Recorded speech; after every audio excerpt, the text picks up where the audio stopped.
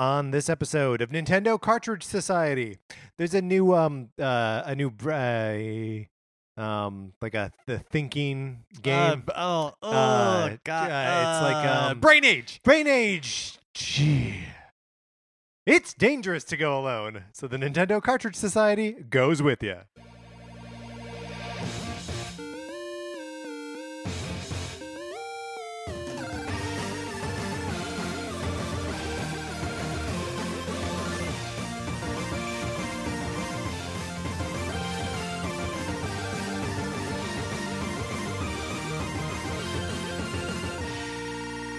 Welcome to Nintendo Cartridge Society. My name is Patrick Ellers, and I am joined, as always, by my co-host, Mark Mitchell. We've got a good show for you today. We are going to be talking about the news from the week, including a new brain training game coming to the Nintendo Switch. And then on Thursday, we're going to be talking about autumn games. But in the meantime, Mark, how are you? I'm doing great. I have a confession to make, a small confession. Please. So, I use a lot of chapstick. Not like an inordinate amount, but I use chapstick. You're right. Okay, yes.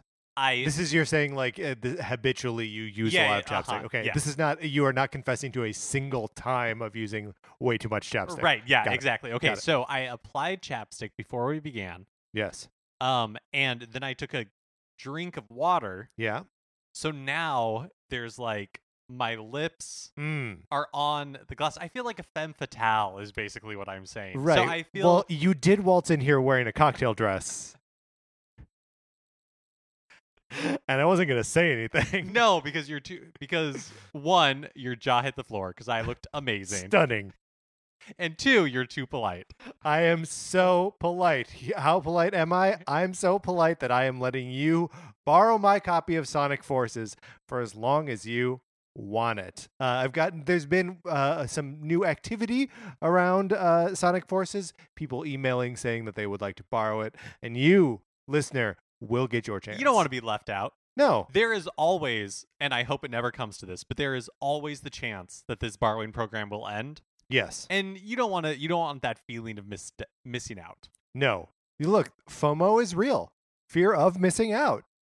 If you're experiencing it because you have not yet put yourself on the list to borrow my copy of Sonic Forces, you can rectify that easily by emailing us at Nintendo Cartridge Society at gmail.com. And just giving us a mailing address where we can send this thing, and then you play it, and then you send it back. It's great. We love it. Mark, what else do we like? Super Mario Maker 2 levels. Yes. We love them. We love when you send them to us. You can tweet them at us. That's right. And we are at Nincart Society, or the email address, as stated before, is Nintendo Cartridge Society at gmail.com. We'll play them. Mm-hmm. We'll talk about them on the show. We'll tweet them out with the show notes. We'll include them in the show notes. We actually won't tweet them out. We'll include them in the show notes. Right. You got to backpedal on that one a little bit. We tweet out that there's a new episode, so right. Anybody who looks at it will see your level codes. You understand. Look, where's the lie? Where is the lie? Speaking of lies, the new 8-Bit Betty single is out. You can find it now on 8bitbetty.com or all of the places where you can get 8-Bit Betty stuff. He's at 8-Bit Betty Music on Twitter. New single's great. It's called Fall on Your Sword. I really like it a lot. Mark, have you had an opportunity to check it out? Of course I have. I love it. It's so good. He's great. We wouldn't have music without him. It would be a silent show. Yeah, we would just, don't get us wrong, we wouldn't skip the music. We would just sit there in silence for the duration of that's correct. What the theme music should be. We need that 28 seconds to focus. And to fill episode length. Just there make are requirements. It longer. Yes, exactly. Why do you think we talk about borrowing my copy of Sonic Forces every episode? It's because it's fun. And I don't want that thing in my house.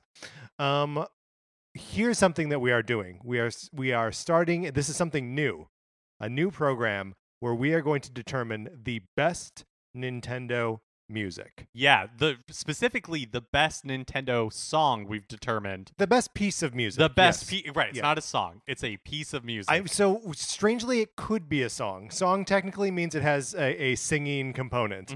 Mm-hmm. But so we are going to determine the best piece of Nintendo music, and we need, listener, guess what? We need you to help us with this. So we're going to do it big, like bracket style, right? And we are only going to put as entries in this contest suggestions that we get from you. We're not going to offer any of our own favorites. which hurts me a little bit because I feel like I'm not going to get that Hytopia theme from Triforce Heroes in there. But maybe I will. Who knows? Yeah, that's why we need listeners to come through and fill this bracket for us. How big could the bracket go? It depends on how many songs we get. Yeah, absolutely. So if you just want to email us the names and or like links to YouTube, that would be helpful. Videos. That's probably the best. And just email us at Nintendo Cartridge Society at gmail.com or get us on Twitter at NinCart Society. We're giving you a lot of time. We need this before November 22nd. But don't think that because you have a long lead time that you should wait until the very end. Yeah, you're like, oh, I'll get around to it later. I mean, obviously, I'll get around to it later. You can spend some time gathering your thoughts if you need to. But if you have some right off the top of your head, send them to us. Because here's the thing. You can submit as many as you want, but have it be noted that we won't necessarily use all of your suggestions. That's right. So try to put them in some sort of priority order. Right. I mean, no one should be sending us all the music in Super Mario Galaxy. Right? Right. Some of the music in Super Mario Galaxy, sure. But like pick ones that you think are good, entrants for this contest. And then we'll determine we'll match them up one by one and decide which is the best. Yeah, so another reason to look forward to Thanksgiving. Again, send them to us before November 22nd. And thank you to Jessica who tweeted at us this idea for an episode. I hope we're doing it justice. Yeah. I think we are. Yeah, especially because it hasn't happened yet. It hasn't happened yet, and that it took us a real long time to explain the rules. we got to tighten this up. We'll tighten it up for the next one. We'll tighten it up. In the meantime, let's get into what we've been playing this week.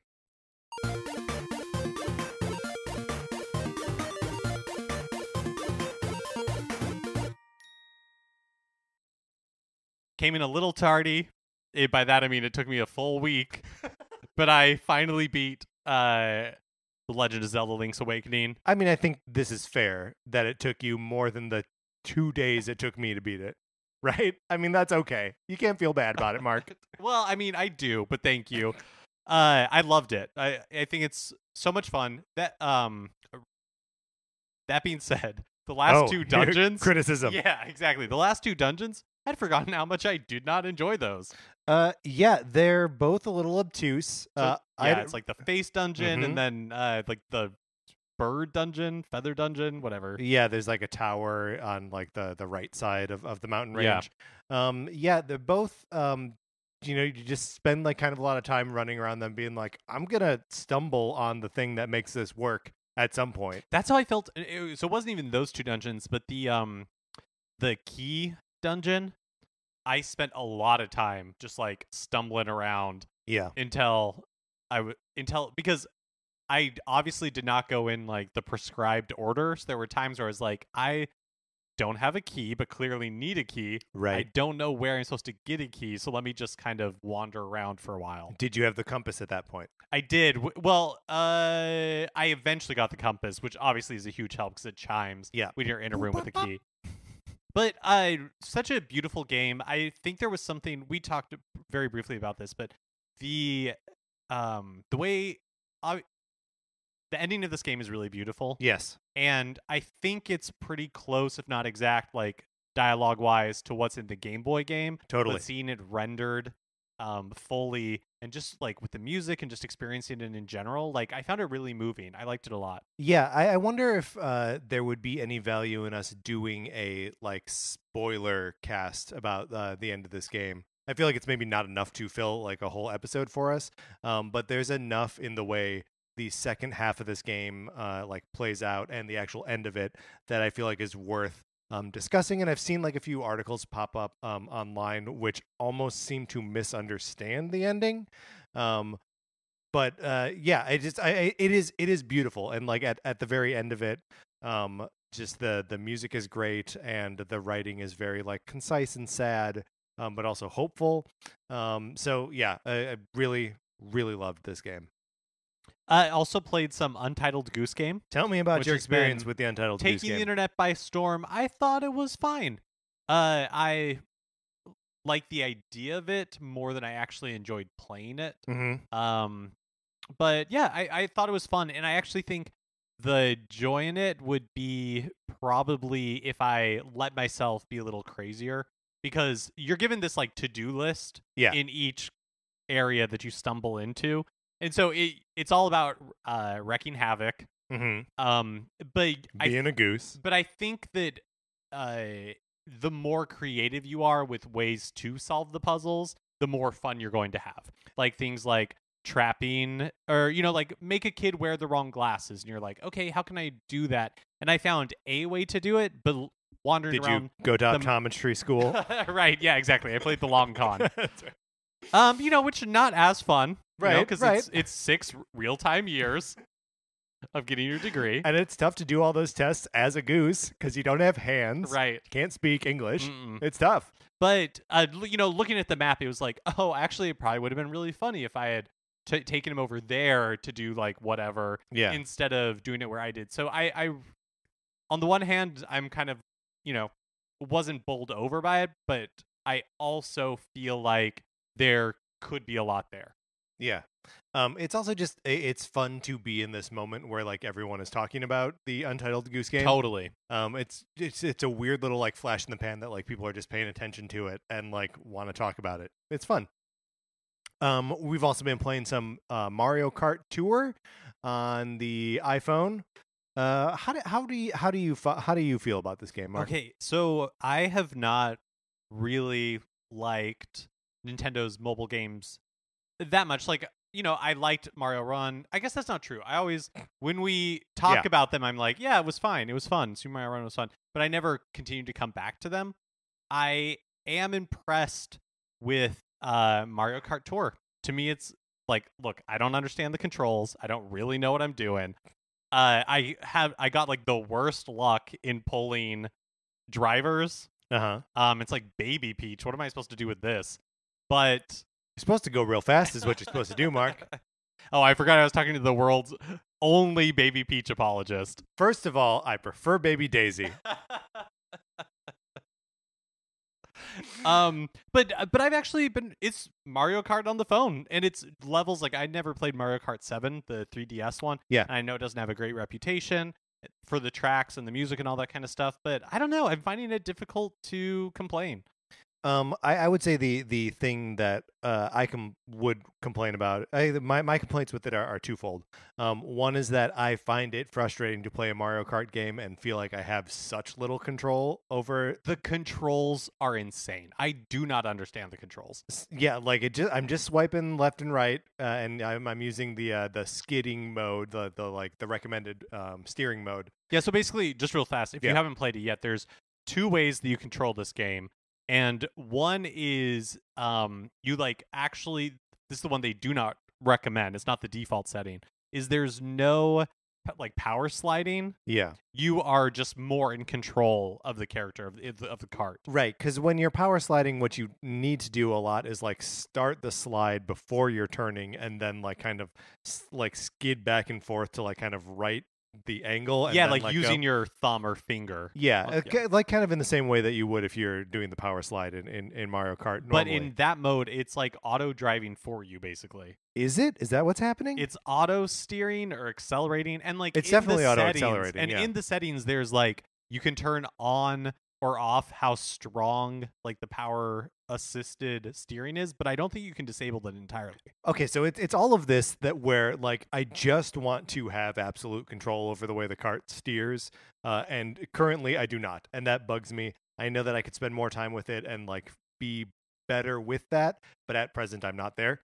And then also the way that the like the monetization in the game works is bothersome to me too, because like I want to play as other racers, but I don't want to spend any money on it, and I don't really want to grind for like coins or rubies or whatever it is to do all of that. And have you looked into the way that like you can subscribe to this game for $4.99 a month to get like unlimited gems or whatever? No, I don't think it is unlimited gems. So what even is it then? I think if you're like a gold member or like gold ticket member or whatever, you get like bonus things, and you get like you can unlock Mario as a racer immediately, or like things like that. Game's called Super Mario Kart. But I don't. He should be in the lineup from the get-go. But I don't think that it's just like unlimited gems. Yeah. I think you still have to.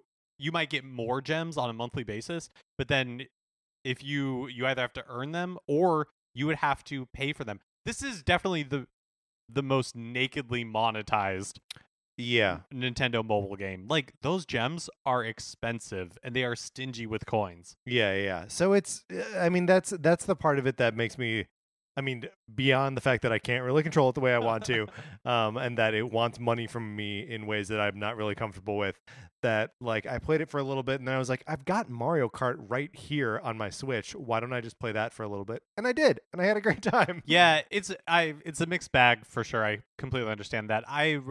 For me, just being able to play like a quick Mario Kart round on my phone, I'm finding really enjoyable. Yeah. Just like when I'm bored and don't want to like get the Switch out or something. Yeah, but I yeah. definitely don't think it's an amazing experience. Yeah, for sure. well, 10 million people downloaded it, so people are into it.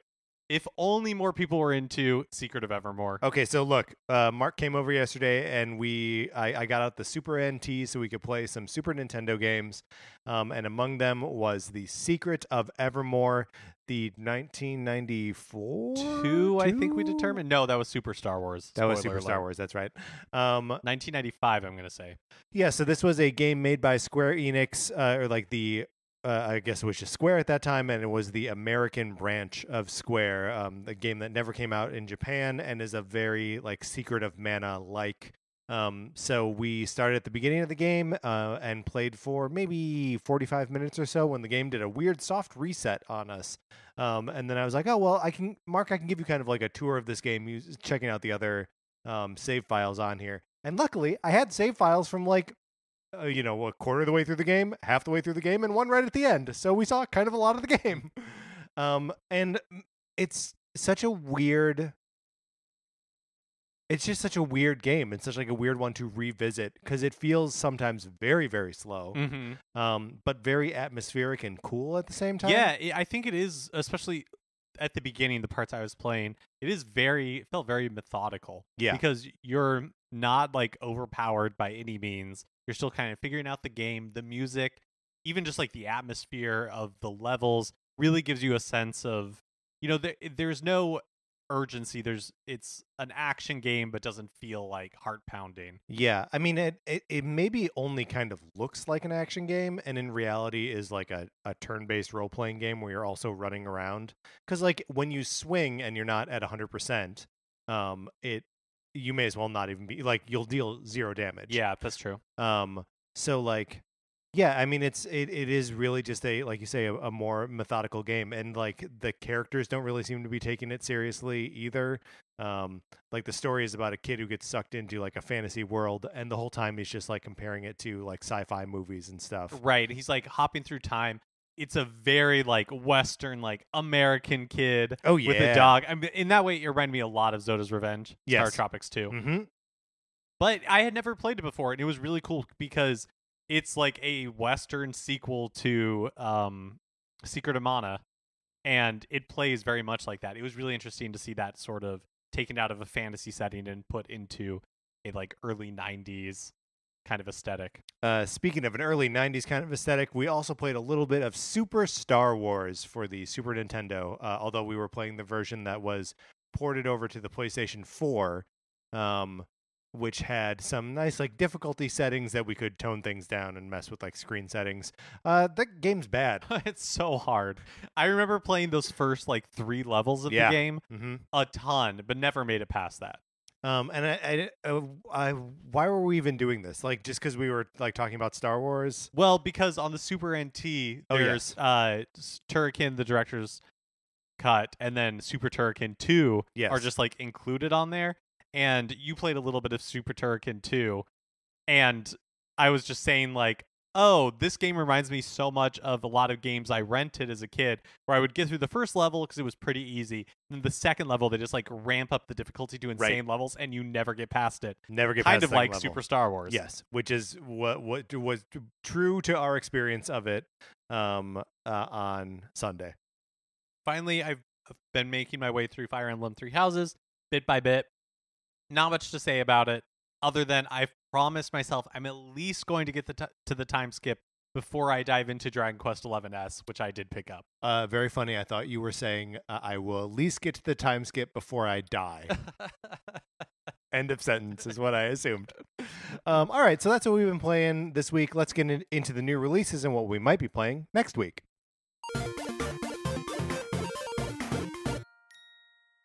Kind of a quiet week for new releases, so hey, thank goodness, right? Yeah, gonna be able to maybe actually make it to the time skip in Fire Emblem Three Houses before I die.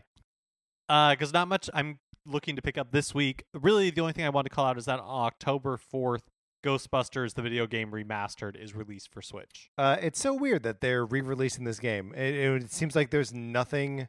It's just because it's like October. Yeah, and a couple of years too late from the reboot. Yeah. And 1 year too early from the next reboot. Yeah. So, but I guess, Ghostbusters is evergreen to people of a certain age. It's a perennial. There is a Ghostbusters Transformers crossover comic being published by IDW right now. The Ecto one is a Transformer.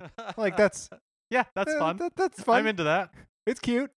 Here, another thing that is happening right now, this is not necessarily a new release, but Square Enix does have a sale going on the eShop, and a lot of their games are like 30-ish% off.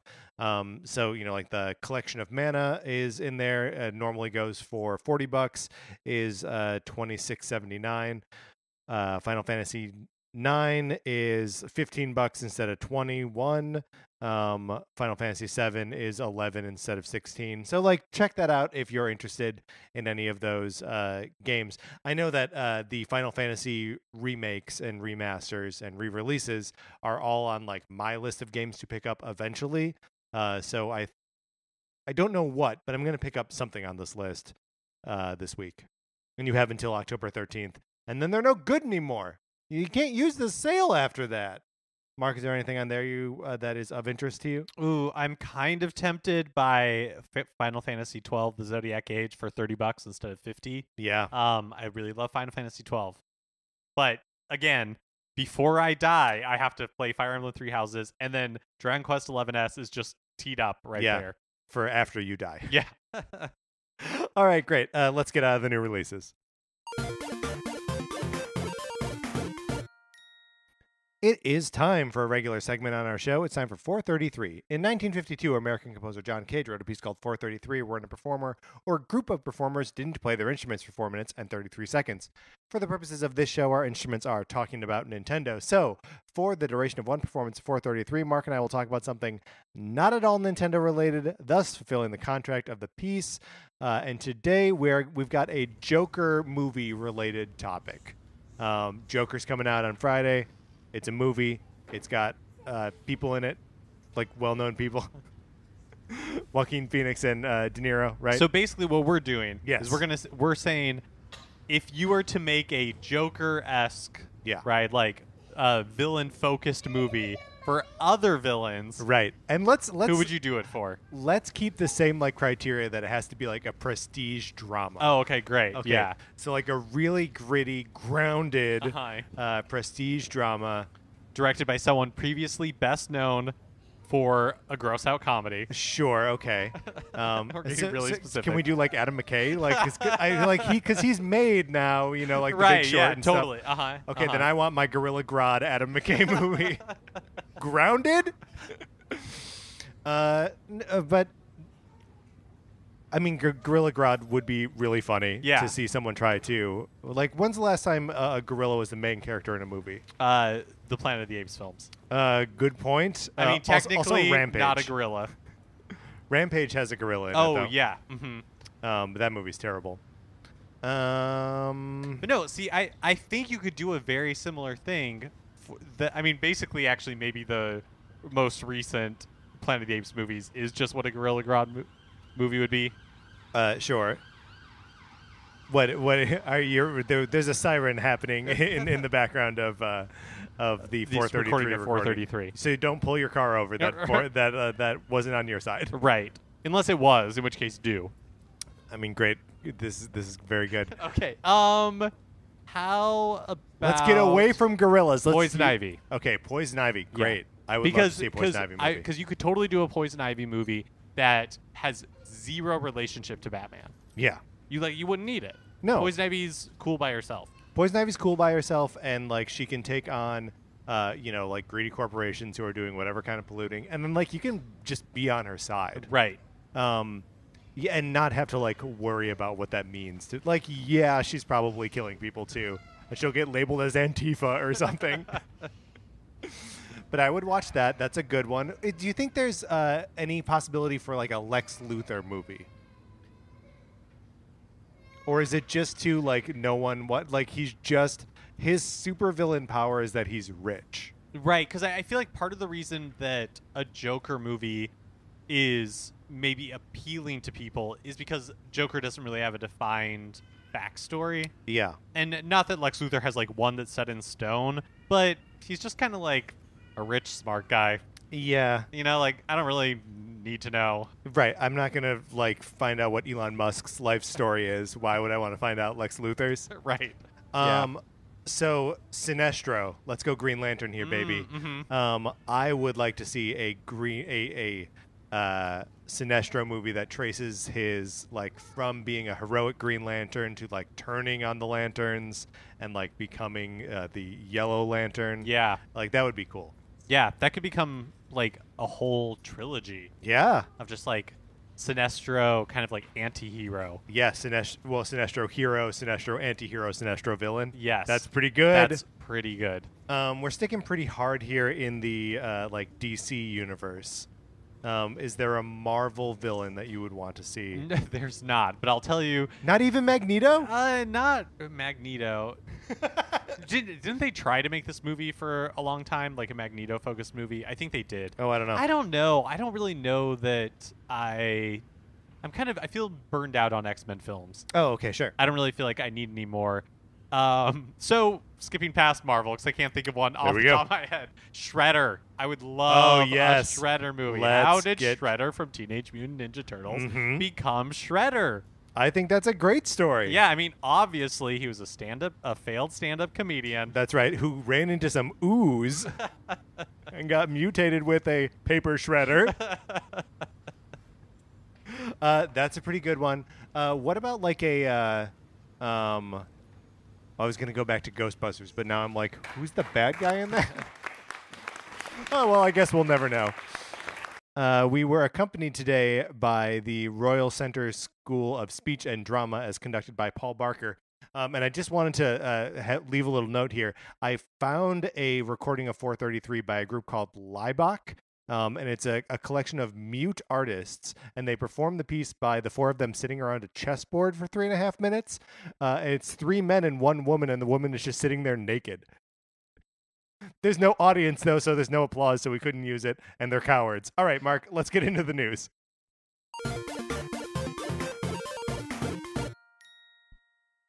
Hey, Nintendo has announced a new entry in the Brain Training series. It's coming to Japan later this year. Yay! Dr. Kawashima's Brain Training or Brain Age series was super popular on the Nintendo DS. Did you ever play Brain Training or Brain Age? I think they released like 3 of them on the DS. Oh yeah, no, I had Brain Age on the DS. I loved that. Yeah, me too. And I feel like that sort of mini game, like micro dosing for really reaching for a better term of no, but you're right though, that like those like brain game games. It's like something that you check in with like every day and just do like a little bit. Right, and it's become super popular. I mean, I'm sure if you listen to any podcast, you've heard people talking about like luminosity or whatever. Yeah. And that's basically what these brain training games were for some reason. And maybe it was just because I was like so tuned into my DS, but I've never been super into mobile gaming, that I really glommed onto it when it was on the DS. Yeah, me too. And right now, this is only announced for Japan, coming out on December 27th. It doesn't seem like we're going to get it outside of Japan, which is a little bit of a bummer. I totally would have picked this up. Yeah, me too. I wonder if like because it all just has to be like the localization for one of those has to be pretty tough, right? That you would have to kind of do all of it from the ground up. Sure. A lot of text, and like also, like a lot of the puzzles are like now, say just the color of the word that's printed here, and it'll be like the word green, but it is written in red lettering, right? And like all of that they just change it entirely. Yeah, I also think that, they released a brain training game for the 3DS in the West. And I also, I don't think it did that well. I think basically Western tastes have shifted to using mobile phones for this type of stuff. Yeah. So I just don't know that the market is there like it was for the DS. And it is interesting, and I think we've brought it up before when we've like hypothesized about like what kinds of games Nintendo could be bringing to iPhones and Android. And it is weird that they've never done one. Right. Never done a brain age for phones. Because it seems like it'd be a perfect fit. Yeah, totally. Interestingly, so if you've never played the Brain Age games before, they are just like little brain teasers. And then after you've done, my memory is after you've done like a number of them, it kind of says, or maybe it's game by game, it basically gives you a brain age. It's like, oh, your performance was equal to somebody who was like 24 years old. Yeah. Or something like that. Which is a good score. It always wants you to have a younger brain. Yes. Right? Yeah. Uh-huh. And you would do that using the stylus, and there would be like puzzles to solve or like little Sudoku or things like that. So this game doesn't seem like it'll be played on the TV. It seems like you will have to take your Switch, turn it vertically, and the physical version of this game in Japan is going to come with an official Nintendo stylus. Oh, we're never going to Switch get one stylus, of those. which I think is the first time. It'll also be sold separately, but the first time that they've released like an official one. And excluding the Mario Maker one that was released in Europe. Oh yeah, I guess that's true. And then that also means that there's going to be 6 mini games that are not compatible with the Nintendo Switch Lite for whatever reason, maybe because it requires the IR reader on the Joy-Con or something like that. Yeah, and maybe like the HD Rumble, because there's no Rumble in Switch Lite either. So the new features include 2-player versus mode, Joy-Con IR functionality like playing rock, paper, scissors, so that would exclude the Nintendo Switch Lite. The home button on the Switch will light up to remind you to train. Cool. Which is like a weird thing that has been in the Switch forever, and they've just never utilized. That like it can just quietly wake up just that little button to be like, I have news for you. And then online competitions. So yeah, I mean, I think it's going to be a pretty cool package. Kind of wish it was coming over here, but it's neat to see that it's using all of the like extra functions of the Switch. You mentioned that the DS one used the touch, like that you did a lot of like writing with the stylus. But there were also games where like you spoke to it as well and it picked you up on the microphone. So like they were using all of the different ways that you could interact with the DS. It's just cool to see them doing that here.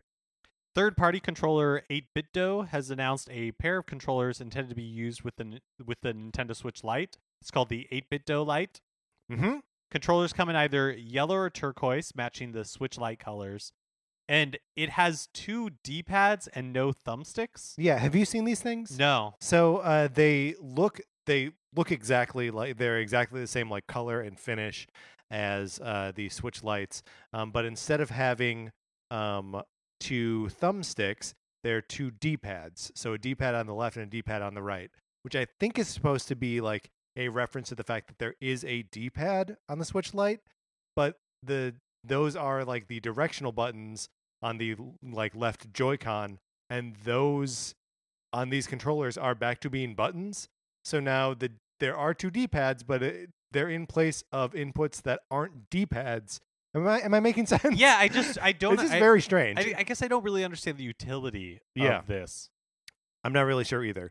I mean, other than, well, yeah, no, it's. I mean, it's a good question because like if you're gonna play with the second player on this, it's going to be weird because there's no like kickstand for the Switch Lite. It'll be like one person holding the machine and the other person using the Switch Lite controller, which will match, which I guess is nice. Yeah. But beyond that, it seems kind of like limited application here. Well, if you want to buy them and figure out what the use of it is, they're going to be $24.99 and aiming for release by the end of October. So there you go. Marvel Ultimate Alliance 3 DLC Pack 1 is now available.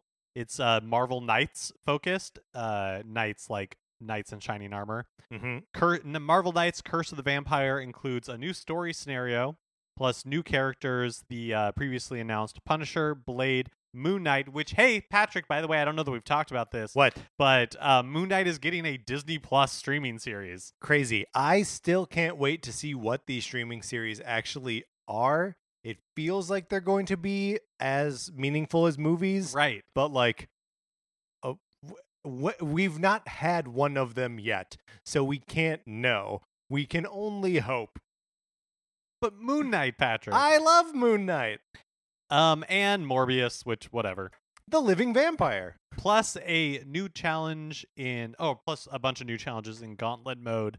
Also, even if you didn't purchase the DLC, there are new free costumes for characters. Captain America gets a super soldier costume. Black Panther gets a thrice blessed armor. Normally that armor is only double blessed. Iron, like a double blessed suit. Trying to go with there you go. Yeah, thank you. That was better than my joke. Also, I want to just loop back around to the Captain America costume. Is he not normally a super soldier? I guess maybe he's not like dressing as one. Do you know what I mean? Like he's not, what he's wearing doesn't scream super soldier in the way that this particular outfit does. Yeah, I get you. Iron Man is wearing his Extremis armor, and then Thor's is just called Ultimate. So he's just like Ultimate Thor? Presumably. So that's like, because Ultimate Thor, his Mjolnir like has the axe blade on it, I believe. So it looks more like in the movies, like Endgame, and the one before that, Infinity War. Thank you. Hey, the new Pokemon anime series has been announced. Oh, okay. It's going to be called Pokemon Monsters in Japan and debuts November 17th there. We don't seem to have like an English title yet. Sure. All the news stories I read were just monsters? like new Pokemon anime. Yeah, we didn't talk about the like big Pokemon anime news on this show. That in the most recent cartoon, Ash like won the Pokemon championship. Oh yeah, finally. Which, because I mean, have you ever been like a follower of the anime? Not really. Yeah, me neither. And also I'm a little bit like, come on, man, why couldn't he win?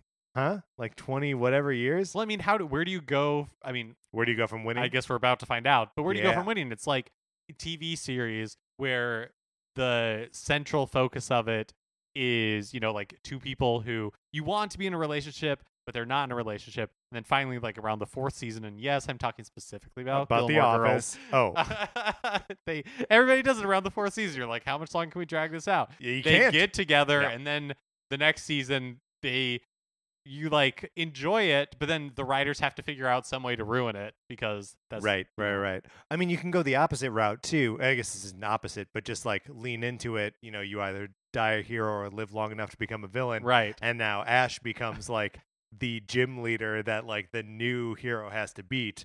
Like I'd say that's the way to go. Just like my Sinestro series of movies. That would be amazing. Unfortunately, it doesn't seem like that's the case. Great. Seems like Ash is joined by a new trainer named Go. Maybe Gou, who has a score bunny. Yeah. Go's goal is to obtain a Mew and, of course, catch as many Pokemon as possible. Maybe all of them.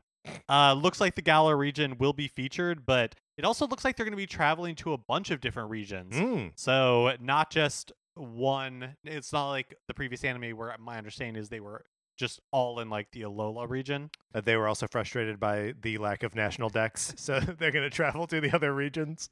And yeah, so I think we'll be learning more in the weeks and months ahead. The game doesn't come out until November, and so we probably won't learn too much more. Right.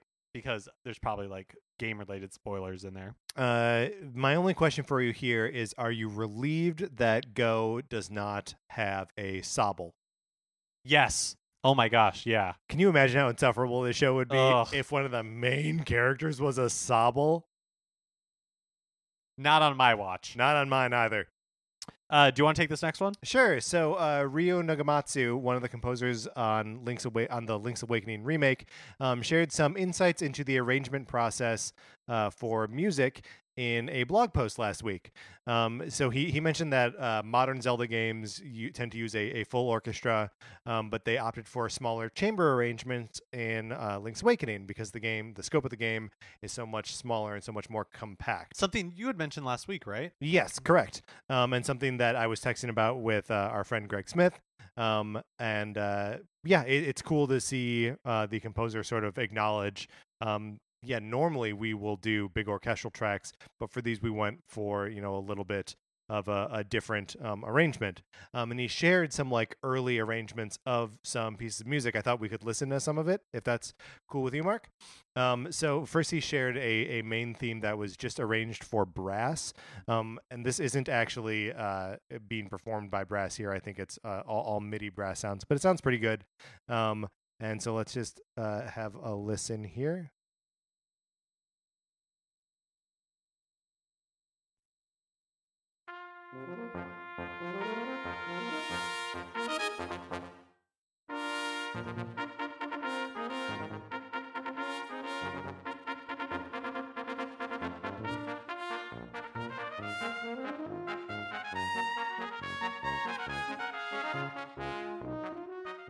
It's like the Oktoberfest version. It does sound a little Oktoberfesty. So he mentioned that it's the brass makes it feel a little like epic. So it sounds like Zelda, but it's maybe not unusual enough for this game, which is a notably weird game. And so what they eventually end up going with is this one. And just like listen to how it's scored with mostly woodwinds and like little hits of percussion here and there instead of brass.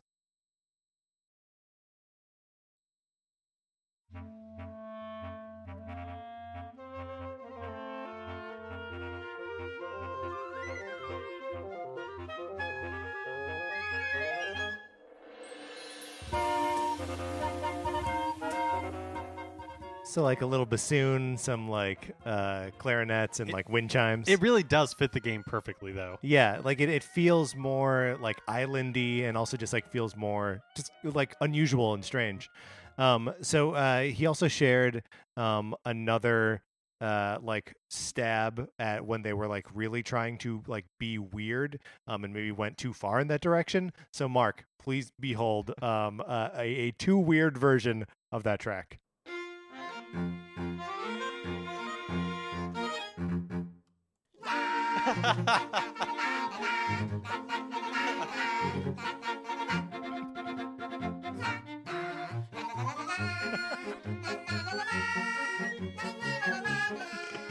Amazing, right? It sounds like something that'd be in a Rhythm Heaven mini game.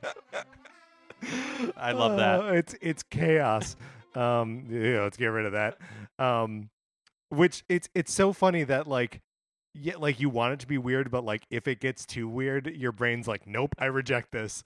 And just hearing those like little laws is really funny. So Nagamatsu also noted that there are some areas in the game that actually use the like original source music from the Game Boy in their arrangements. So it's never just like lifting the music directly, but he he references the Tall Tall Mountain range and some of the dungeon themes as sampling the music from the original Game Boy. And so I went into the Tall Tall Mountain range music, listening for it, and it's in there. It's about like I'm going to start it up and then like skip a little bit in so that we can hear where it starts. But it's really a cool effect.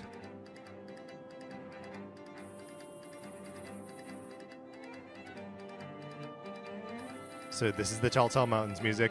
I'm going to skip ahead a little bit here. I turn it down a sec. I'm going to skip ahead a little bit here and then listen to like the eighth notes in the background that are sort of like making up the texture, and it's Game Boy sounds.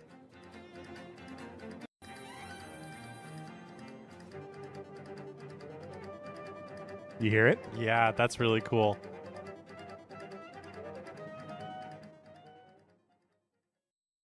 And so they evidently do that with some of the dungeon tracks as well, but I just wasn't able to find any of them. That's really cool. I love how this game is, kind of a minor release for Nintendo this year, but it's a Zelda game and it's still crafted with like so much love and imagination. Yeah. God, I really love this game. Yep, me too. Finally, Dragon Quest XI was released on Switch last week, and it's been a long time coming for Switch owners. This was a game that we knew was coming to Switch back when it was known as NX. Before we knew anything about the Switch at all, Dragon Quest XI had been announced for it, which seemed weird at the time, especially because, once it was revealed and it was coming for the 3DS and for the PS4, there was kind of this feeling of like, when is it coming to Switch? Why is it taking so long? And what version of the game is that going to be? Right, and why was it announced so early and it's coming so late? But we got a little bit background on this, which I didn't know before. In a live stream promoting the Western release last week, the game's developers revealed that beloved late Nintendo president Satoru Iwata had requested specifically for the game to appear on the platform. So they were saying that they've now delivered on their promise to Iwata, which I thought was so sweet. That's sweet. The phrasing "they've delivered on their promise" is a little bit threatening. But I also think it's weird that, because was it just last week or maybe the week before we were talking about Smash Brothers, also that completing it was a request by Iwata. So like, how much of the Switches, like what the Switch is and what they've delivered for the system, which has all been great, have all been like the dying wishes of Satoru Iwata. I mean, yeah, but all these games have been so good. I know. They clearly felt some sort of pressure to deliver, which I can understand. Well, I guess whatever it takes, right? I guess. Whatever it takes. Is that the lesson? That's the lesson. The lesson is whatever it takes. Okay, all right. All right, let's get out of the news. All right, that is going to do it for this episode of Nintendo Cartridge Society. Remember, please rate, review, and subscribe on Apple Podcasts. If you like the episode, you can share it on wherever you share things, but Facebook and Twitter help us. On Twitter, I'm at Patrick_Ellers. Mark is at MKE Mitchell, and the show is at Nin Cart Society. The Facebook page is just Nintendo Cartridge Society.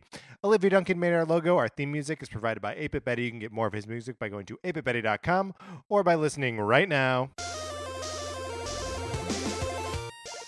For my co-host, Mark Mitchell, this is Patrick Eller saying thank you for listening.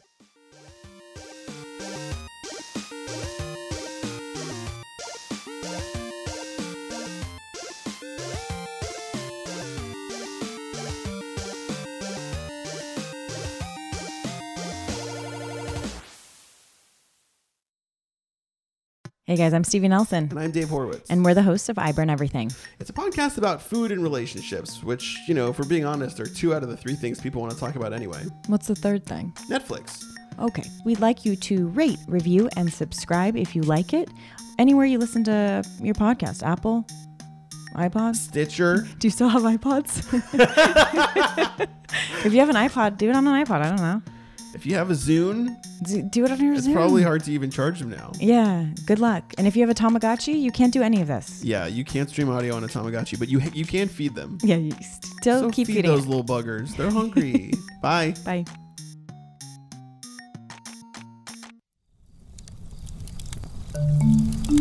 Campfire.